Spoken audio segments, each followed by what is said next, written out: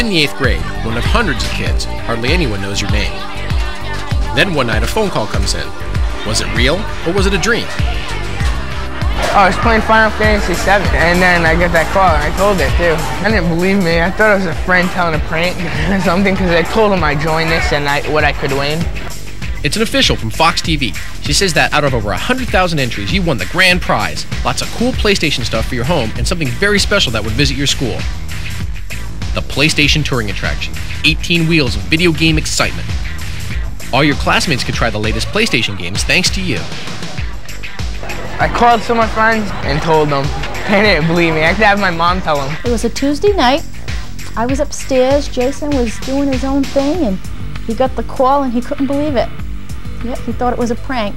Then they still didn't believe me. I brought in some of the stuff to show them. They still didn't believe me. I said, you can go out and buy that. When I got my stuff on the box, they had a little writing, congratulations. I brought that in. They said, you could have scanned that on the computer. But even your most skeptical friends back off when your school principal gets a call from contest executives.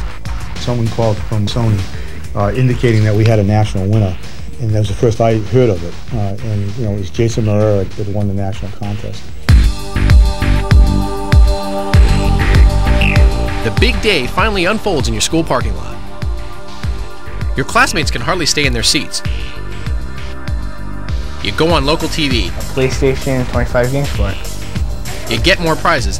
Got to MLB 2000. Then it's on to the truck.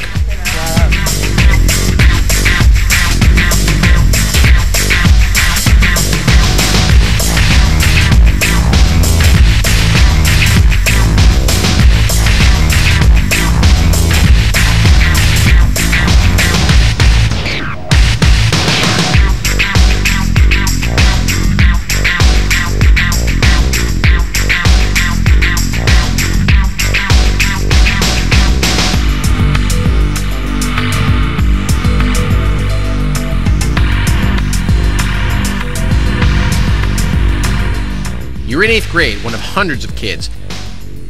Now almost everyone knows your name. What will you remember 3 years from now? Everything. I'll remember everything.